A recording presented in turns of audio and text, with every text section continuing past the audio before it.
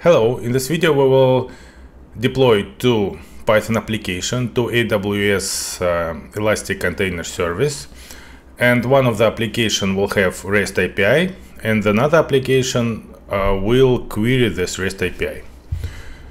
Here are the applications. This one is the first application, which contains REST API. So it contains just one REST API which returns message hello world. Let's start it. And we have the second application over here, which queries this API. It's right now on localhost, so let's save it, and then let's launch it. We're here, then let's try to query it, and we can see that we were able to query the REST API from the first application.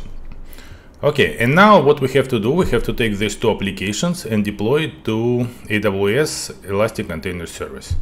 Let's start. First of all, I will put back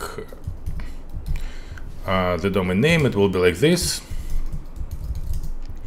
And another thing, let's go to my AWS. I've got here two repositories. I already created images from the apps which I showed. You can see how to create images in AWS in my previous videos. I explained it. That's why right now I will concentrate only on creating the AWS Elastic Container Service. Okay, let's go to Elastic Container Service. Let's open a new tab, because we will need later these URIs. Now let's go to Elastic Container Service.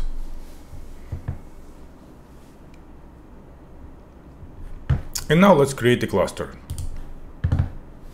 We will call this cluster, for example, test 3, for example. We will say that we are going to use EC2 instances, because we want to deploy as containers on these EC2 instances. We will choose operating system Amazon Linux 2. Let's choose, for example, T3A medium. And I think that's all. All other things will be by default. And let's create our cluster. And let's wait until it's created. Okay, the cluster has been created. And now what we have to do, we have to create a task definition. Let's go to task definition. Okay, let's create a new task definition. New task definition. Here, let's call it, for example, test 4. We will say that we will use Amazon EC2 instances. Most important thing, if you want two containers to be able to see each other in the network, you need to choose bridge over here, network mode bridge. And then all other things we will skip. Let's go to containers. The first one, let's add a container which contains REST API, this one.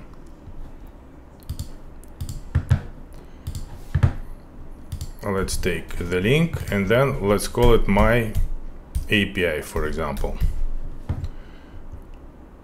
Then let's see, yes, we have log collection enabled.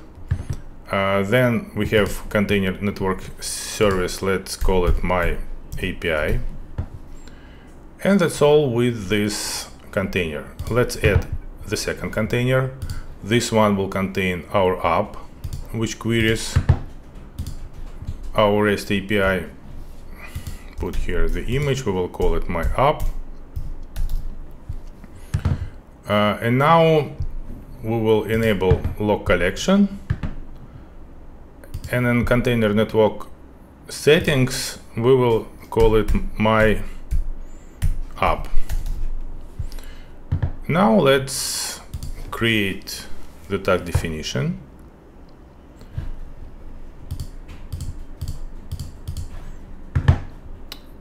And now let's go to our cluster and try to create a service from the task definition which we created.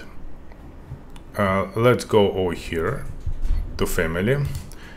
Let's choose task 4 let's call it, for example, task for service. And now all we have to do, we have to push the create button and wait until our service is ready. Okay, our service has been deployed. Now let's open the service and have a look at the logs. Logs. Let's open my app, and we will see that we have the following error, that name or service not known, my API. And that's correct because we did not configure everything in the task definition. In the old UI, we had a field called link, and in this link you had to write for my app, you had to write that it references my API. But in the new app, this functionality is not in UI. That's why we need to add it to the JSON of task definition. Okay, let's go back to our task definition, test 4. We will choose this one and then create new revision with JSON. And over here we will write links, and then there will be an array of links which we should be able to see in our network. And here it will be my API. And that's it.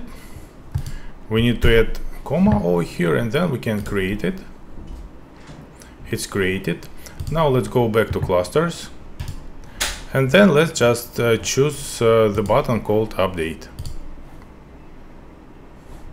We will choose second and push update. And now we have to wait until our app is updated. Let's wait. Okay, as you can see, our app was deployed. Now let's go to logs and see the messages. And as you can see, let's open my app. We have our hello world message. That's it for this video. That's how you can configure two apps in Elastic Container Service, which have to see each other in the network. Thank you for watching. Bye bye.